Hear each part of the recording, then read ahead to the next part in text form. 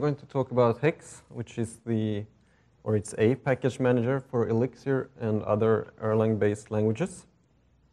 So before today, how many of you have heard of Hex? Awesome, awesome. And how many of you have used a Hex package? And how many of you have published a Hex package? Cool, we have a few here. So this is a bit more of a technical talk. I'm going to talk about the implementation of the Hex client and the server, and we're going to see some of the design decisions that we had to make. And I will also go into details about the dependency resolution algorithm that we use. So let's start out with why I wanted to build Hex. So about half a year ago, I started working on it, and the aim was to solve many of the issues with dependencies in Mix. The ecosystem was really starting to grow, and we were getting more and more Elixir libraries. And the only way to use an external dependency in Mix was with a JIT dependency. You can also specify an optional branch tag or JIT reference. And there were a few problems with this. Defining your dependencies with JIT naturally leads to people depending on JIT master because that was the default. And that's obviously not a good thing. The log file helped with this issue. It locks your dependency to a specific JIT reference or tag. So it helps by ensuring repeatable builds, but there were still problems that people were depending on JIT master. And even if you are responsible and instead of using JIT master, you use a JIT tag to get a proper release, that also has its share of issues, because if you have two dependencies in your dependency tree that are essentially the same application, or they are the same application, but two different people depend on it, and they target the same JIT URL but have slightly different JIT tag or something, so even if they are compatible, you would have a conflict that would have to be resolved by the user by overriding. So those are some of the problems that we were trying to solve. Hex has proven to be used a lot, actually. Today we have over 100 packages and almost over 400 releases. Here you see the download statistics. So we started out a few months ago.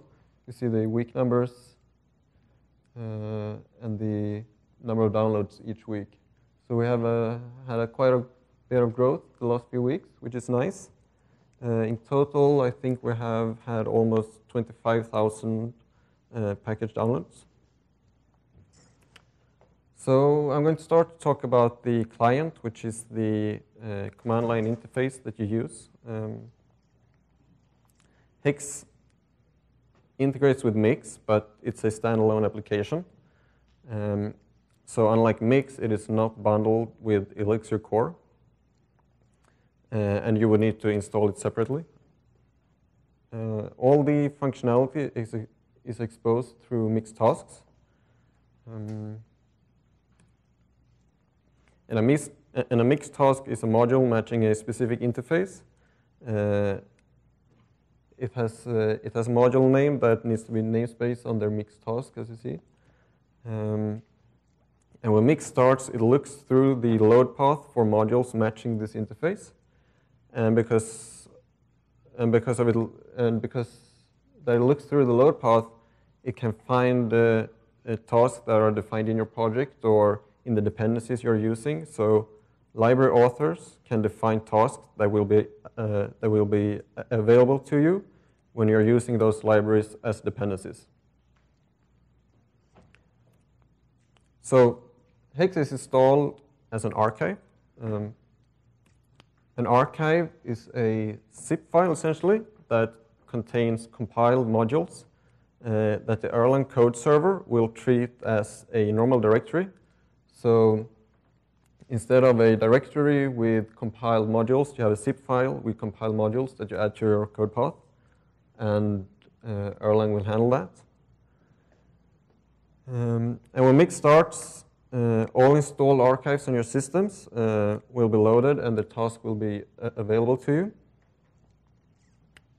The one big issue with archives, though, is that they are installed as one big compiled blob, essentially.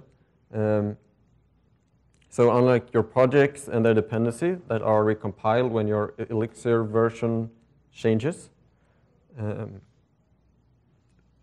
instead of that, you have to handle that differently. And that's an issue because Elixir does not ensure binary compatibility between versions. So when 1.0 is released, we will, of course, not have breaking changes for source code for quite a long while, but we cannot ensure that compiled code for a specific version will work with an Elixir version that has changed. So to mitigate this issue, we need a nice and streamlined way to update Hex. So firstly, Mix ships with a task to install or update Hex.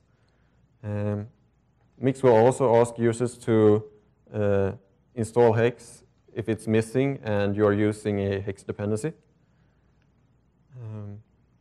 And Mix provides tasks for installing archives, and that's what we use to install Hex. An archive is installed by giving a URL to Mix, and at the end of that URL on some server somewhere, you have an archive that will be fetched. And when we install Hex, we need to ensure that a Hex version is installed that is compatible with that specific Elixir version. So we do this by giving a URL to the Hex API server, and the API server will inspect the HTTP user agent, which includes the Elixir version, and we will redirect to the correct Hex archive that is compatible. So finally, the integration with Mix that Hex does allows us to use packages as dependencies is done through the remote converter. I will talk more about what the remote converter does in just a moment. To explain, we will run through what happens when you call the command to fetch dependencies. So first off, we run the Mix converter. The Mix converter traverses your dependency tree. While it does this, it does some sanity checks to make sure that all dependencies are correct. And we flatten the tree to a set of unique dependencies. So the converter starts by collecting the top-level dependencies from your Mix file. As it is doing this, the JIT dependencies are being fetched. We skip Hex packages for the moment because they will be handled in a later stage. So we recurse down this dependency tree, and we do the same thing for the children of the package of the dependencies we just fetched. And as we recurse down this way, we need to converge dependencies, essentially merge dependencies that has the same application name. And that is because the Erlang runtime doesn't allow application and modules to, they need to be unique, essentially. You can't have two applications. You can't have two versions of the same application loaded at the same time. So we will converge dependencies if their definitions match. If they do not match, we will mark them as diverged, and they do not match if they point to different URLs for JIT dependencies, or if they use different tags and so on. So we need to make sure that it's really the same dependency. So we mark them as diverged if this happens, and we need to present an error to the user. So finally, after we have flattened this, this dependency tree and merged it into a single list of unique dependencies, after that we need to sort them based on the interdependencies in the tree. And we need to sort them because, of course, Elixir has meta-programming, so we might have dependencies calling code in other dependencies at compile time. So it's important that we compile all dependencies in the correct order.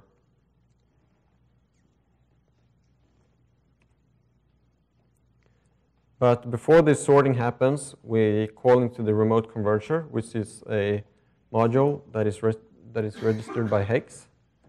And here's where we leave mixed land and enter into hex land. And this is where the dependency resolution happens that makes sure that we have a compatible set of hex packages. And the reason why we run the converter that handles JIT dependencies before we run the remote converter is because we need to find any JIT dependencies that them itself has hex packages as dependencies, so we can include them in the dependencies in the dependency resolver. But before we run the dependency resolver, we need to make sure that we have an up-to-date registry on the local computer. The registry is essentially a ETS table that we have serialized to a file. And an ETS table, for those of you who don't know, is basically an in-memory key value database. And this is what the contents of the registry looks like. So we have, you see Ecto and PostgreX, which are package names. We list all the versions for them, and for every package and version pair, we will list all the dependencies and the version requirements on those dependencies. And we need to run and we need to fetch the registry every time we run the dependency resolution to ensure that we have an up-to-date copy. Today we have slightly over 100 packages and almost 400 releases. And this file weighs in at about 27 kilobytes and 5 kilobytes compressed. So I'm not too worried about the size right now. But the problem is that we need to fetch this file every time we run the dependency resolution. We of course use conditional HTTP requests. So if the registry has not changed, we will not download the registry. So there's definitely room for improvement here. I know that the Ruby Gems people have, I'm not sure if they are using it or if they are going to start to use an append-only file for the registry. So they use HTTP range headers to only fetch what is absolutely required. So if only one package has been added, they don't need to re-download the whole registry. They can only fetch that specific line with that information.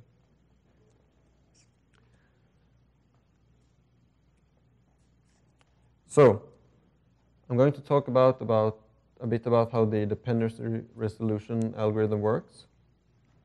And this is what, so we feed this algorithm with all the dependencies that we have found during the first converter run, all the hex dependencies that we have found. And to explain this, I need to talk a bit about the terminology that we're using here. We use pending requests for hex packages that we have not yet processed, and we call, and the packages that we have processed are called activated packages. So we start at number 1 here and add all the dependencies that we found during the converging, and we add them as pending requests. So what we start doing is that we take the next pending request, we find the latest matching release, i.e. the latest version of the package, and we compare it against all the packages that we have activated to ensure that we can find a version where all the version requirements match. if we don't find such a match, we need to backtrack to a later stage, which I will explain in just a moment. So if we found a matching version, we will activate that package. So we add it to the list of activated packages. We will add the dependencies, i.e. the children of that package, to the list of pending requests. And now we save this state for backtracking. So if we at some point later fail to find a matching version of a package, we can backtrack to this place, and we can choose a different version for this package and hopefully be able to continue with the dependency resolution. So as you can imagine, this algorithm has very high time complexity. So that might be a problem in the future. Today, I have not seen any combination of packages that have caused this algorithm to run away in time. The pros with this algorithm is that if there is a solution, we will always find it, which is good, of course. Another problem, though, is that since we're doing this, since if we start to fail with the dependency solution, we will start doing this kind of backtracking all the time. So it's hard to find the place where we failed in the resolution. So if the dependencies, if the resolution fails, it's very hard to tell the user where the problem is, because the problem is a combination of all the packages you're using. So let's continue with the last stage of the depsget command, which is to fetch the hex packages. And packages are packaged into tarballs, which I will go into more detail of in just a moment. And just like with the registry file, the tarballs are cached locally, and we will only download them if they actually changed. We've also recently started to do parallel downloads of the tarballs to increase the performance. And even before we started doing that, fetching the tarballs was much, much faster than downloading JIT projects. So this is what a tarball looks like. So it's named with the package name and the version. And the darker green colors here are the files in the tarball. So first we have the version file, which is just the version of the tarball. So if something changes in how the tarball is represented, we need to increment this number. We also have a metadata file, which contains the package name, the version, description, and so on. We also have the checksum, that of course is a checksum of all the files. And we have the contents file, which is all the files that the package author decided to include with the package. And this file is, as you can see, it is compressed. It basically contains all the source code, the mix file of the project, possible config files, and so on that are required to compile and run the package. And the reason why we bundle source code instead of compiled modules is because, as I said previously, we do not ensure binary backwards compatibility for Elixir.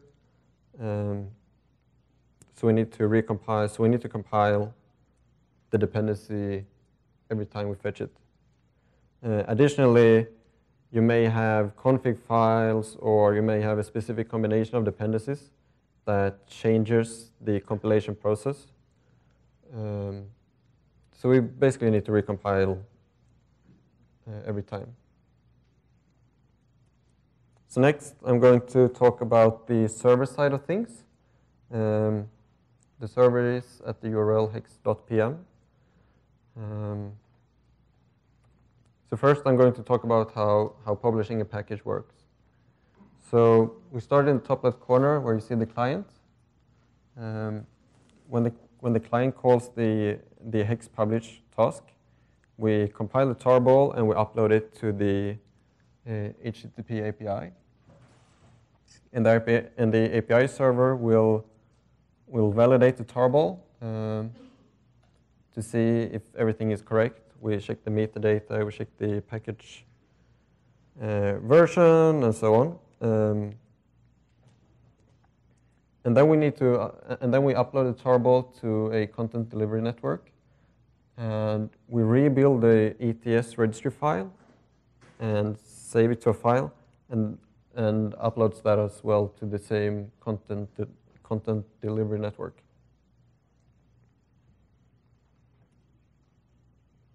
So we have the HTTP API. It is built with the plug, which is a library for.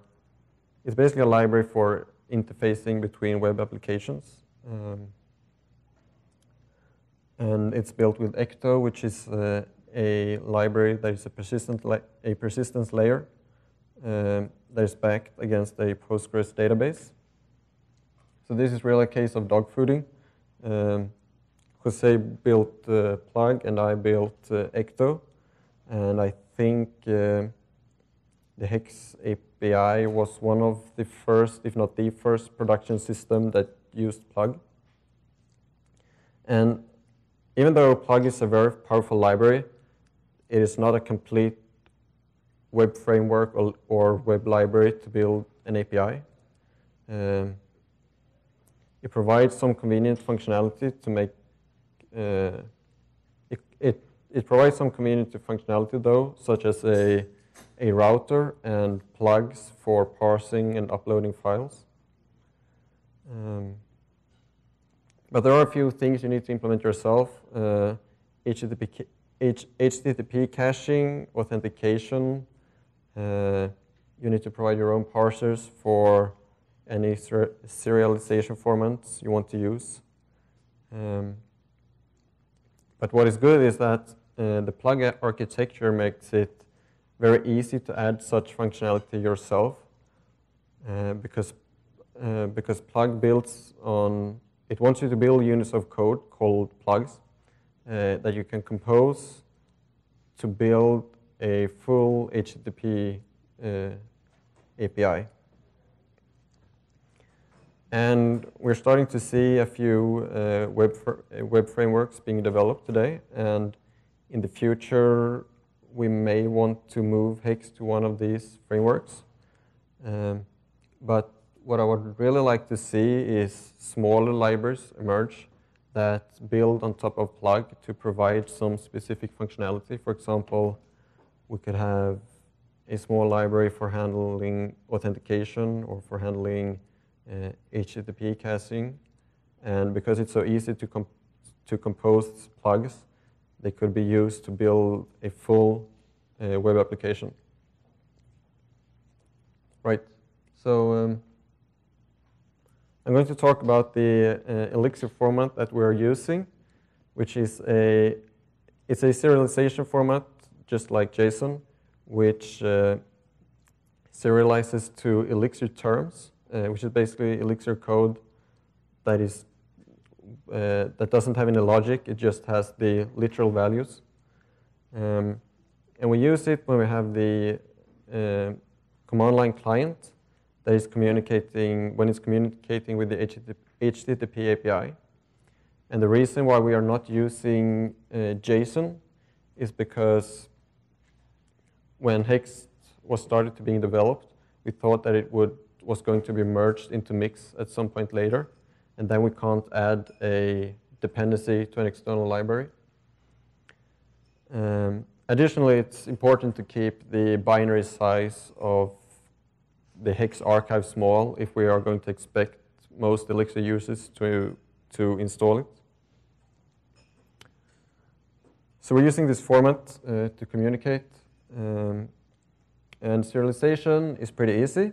It is basically a call to the inspect protocol, which the inspect protocol takes the data structure and converts it to its string representation. So that's pretty easy. Deserialization is the evaluation of the string. but we can't deserialize any Elixir code. So because we don't, of course, we don't want code evaluation on the server. So first we need to make sure that the string is safe to evaluate. And we need to make sure that we reject all code that is not literal terms. So what we do is we just parse the string and we traverse the AST to make sure we don't have any code that is not literal values. But there are issues with using a actively developed language as your serialization format. Because when the language changes, so does your format. And you never want your serialization format to change. And this happened with the introduction of maps. And with the introduction of maps, we deprecated list dicts. So now to support the older hex client, which uses list dicts, we need to traverse the data to convert all the list dicts to maps on the server. And this is not essentially a problem with this specific format, because if we, for example, use term to binary, which is the Erlang provided binary serialization format for all terms, and it's an issue as well. But it's something, if I was able to redo this, I would have probably chosen some other solution for the serialization. So here's the Hex website. It is meant to be a place to find and browse for packages. And being able to easily find a package that solves your specific problem is very important for the package manager to be used. If you can't find the package you're looking for, you're not going to use the package manager. So recently I added support for full text search of the package description. So if there's a JSON package, for example, without JSON in the name, you can still search for JSON and find any packages that matches that search term. I would also like to add the ability here to sort after number of downloads, so that it's easier to find the more popular packages. And on the website, we also have some guides. We have a user guide, we have a guide for publishing packages, and documentation for all the mixed tasks that Hex provide. So the website part of the server is, like the API, also built with plug. The design is a simple Twitter bootstrap design, which I hope we can change in the future. Since we display user-provided content on the website, for example, the package descriptions, we need a way to automatically HTML escape strings in the templating system that we're using. So we had to add this to the EEX templating system. And Jose and Chris have recently worked to improve the performance of these templates. So they're really fast now, which is nice. And in the future, I hope that we can extract this to a library with other HTML helpers and convenience functions. So next on to the download statistics. This is a feature I really like. So if you've been to the Hex website, you have seen that we provide daily, weekly, and total download statistics for all packages and releases. And I think this is an important feature because it shows the package authors that their package is used, and developers love to have their stuff used, and they love numbers and metrics and so on. So I think that's a really nice feature. And calculating the download statistics, as you've seen, the tarballs are hosted on a content delivery network. So calculating the download statistics is a daily job that fetches we're using Amazon S3 for the content delivery. So it fetches the S3 logs from the previous day, and we parse them and insert them into the database. And the Amazon logs are really useful in other ways because they include the user agent, and the user agent includes the Elixir version and the Hex version, so we can see the versions of Elixir that people are using and the version of Hex people are using, and so on. So that's really nice insight that we're getting. So finally, I want to talk a bit about the future of Hex and things I want to add or improve. First off, we are going to support installable executables. Today, you can only use Hex packages as dependencies. But we want to support installable executables through eScripts. And eScripts are basically like a code archive. It contains compiled code that is prefixed, and it's a zip file that contains compiled code, but it's prefixed with a script and a shebang so that you can execute this file. You can run it from the command line. And initially, I wanted to support this just in Hex, but we found that we can support eScripts, installing eScripts through Mix directly. And so we use the existing functionality to fetch dependencies in Mix. And we have tooling. We have had tooling in Mix for some time to build eScripts. So as you can see here, at the top we have the usual definitions for dependencies. At the very top we have a JIT dependency, and at the second line we have a Hex dependency. So we want to use this way to install eScripts as well. So if you look at the line below, we have the proposal for how this task will look like. So you just call eScript install, and the SCM that you're using to fetch a dependency, you will also give to this task. So you give the URL just like you define your dependency, and you can do the same thing for Hex packages, of course. So after we have fetched this project, we can just run the task to build the eScript, and we can then copy it to your path so that the executable is available to you. And if you want more information about this, there is a proposal on the core mailing list about this. So Hex is meant to be a package manager for all Beam languages, so not just for Elixir. We want to support Erlang as well. And today you can publish packages for any language as long as you have Elixir installed. But that's where the support for other languages end today. In the future, we want to provide proper tools for publishing and fetching packages for Erlang users.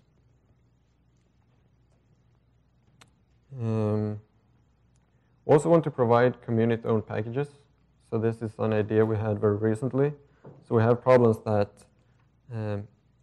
JIT dependencies of Hex packages doesn't work, because if you remember earlier, the Mix converger that fetches the JIT dependencies runs before the dependency resolution.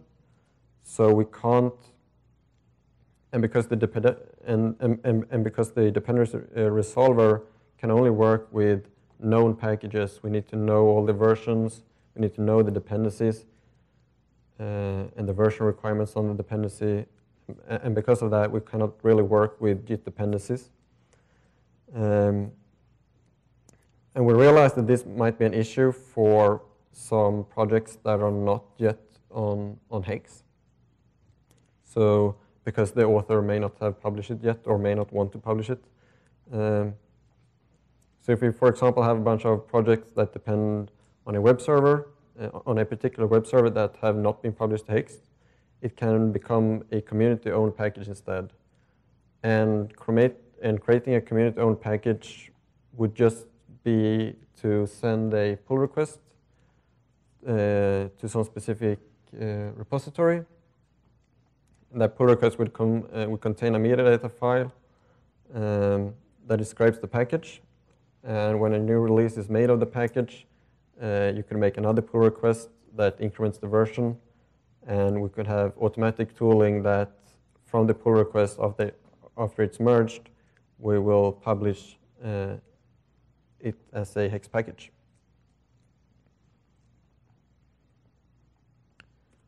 All right, that's it for me. Do you have any questions? So it seems pretty straightforward to run a private hex server. Could you resolve dependencies with multiple sources? So say you have a private server and then you also use the public server.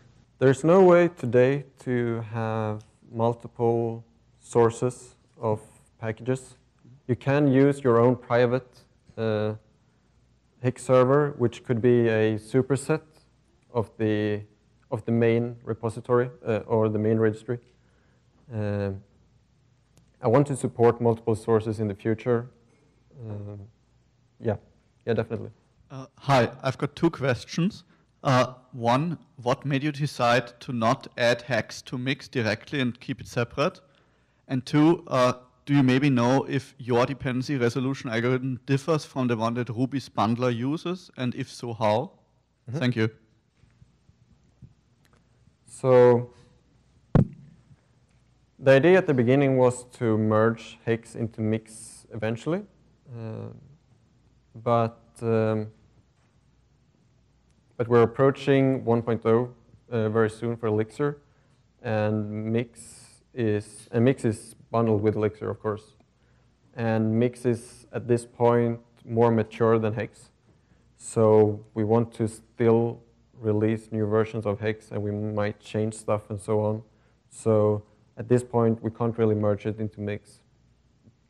And the second question was how the dependency resolution algorithms differs from Ruby gems, right, and bundler. So it's very close to that algorithm. It's based on that algorithm, essentially.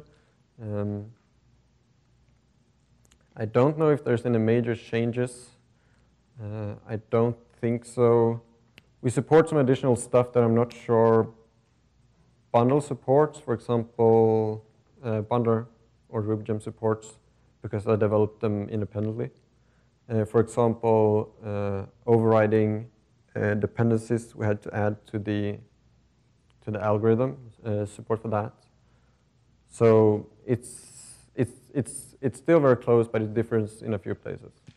And I think we also support optional dependencies, which you don't really have in those. Yeah.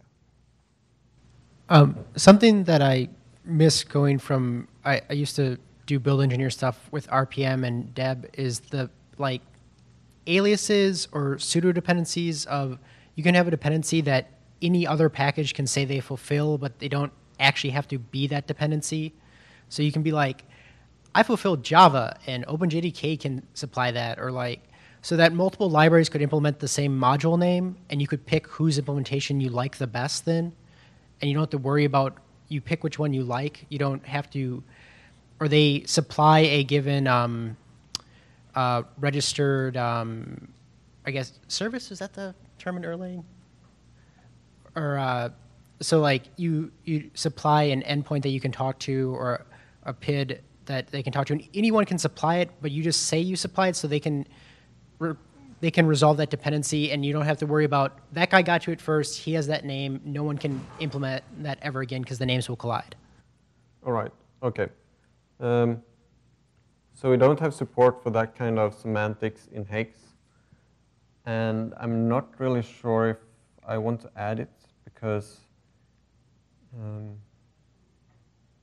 Elixir is a dynamic language, so imposing those kind of restrictions and so on may not be suitable for Elixir, but we can talk about I'm sorry, we can talk a bit more later. It sounds like an interesting idea. Yeah. You talked a little bit about the problems you had with serialization and deserialization. and you said that if you could go back, you would change things. I was wondering if you had any ideas about what you would have used. No, not really. Using the Elixir, the airline provided serialization format to serialize to a binary format would probably have been easier because you wouldn't have to implement such stuff to check if something is safe code, basically. But it would not have solved the issue, which is the main issue I have, where we have to support older clients which use different data structures, basically. The best way would probably have been to include some kind of JSON or probably a simpler serialization format directly implemented in Hex instead. Yeah, just a simple question. Would including Hex in Mix make it more difficult to use Hex for non-Elixir languages? Or do you need it all anyway, in that sense? That's a good question. Actually, using Hex for other languages is a very good reason for not including it in Mix, because the idea today to support Erlang tooling is to have basically build an e-script of Hex that implements the functionality that Mix has to run tasks and so on. So we use the existing code in Hex and basically builds a wrapper around that. And that wrapper code would have to be, I mean, there's no reason for it to be in Elixir core because it has nothing to do with Elixir. So if we were to merge Hex into Mix, we would still have to have code outside of the core, basically.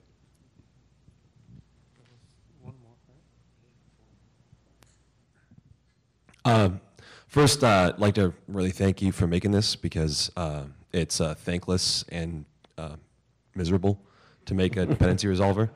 I wrote one for a different community, and it's miserable. So thank you very much.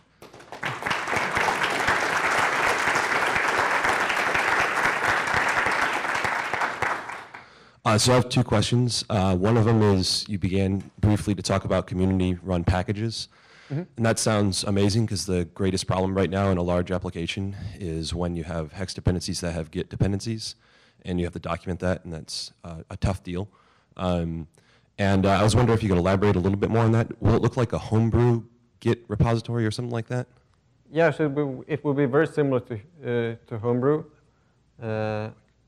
Each package would basically have a metadata file which describes, which is the metadata you provide in your Mix file today when you publish a package.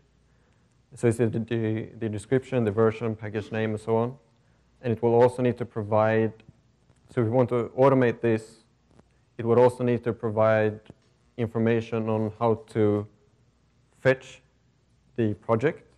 So a Git URL and probably the tag, so that we can automate this. But yeah, very similar to Homebrew. That sounds great. The second question is optional dependencies. What does that look like when you run mix deps get? How do you put the ownership on the user to know how they're fetching that? It would change quite a bit, right? Right. So Plug is a good example of this. Plug is a interface between web applications and web servers. So we can have a common interface for a bunch of different web servers. And when developing Plug, as the developer of Plug, you want to use all the web servers basically to test them and to test all the different adapters. So we mark, but people that use Plug as a dependency only want a specific web server. So we mark all the web servers that Plug supports, we mark as optional. So unless you add a specific web server as a dependency besides Plug, it will not fetch. So Plug may support like 10 web servers, and you don't want to add those dependencies to your project.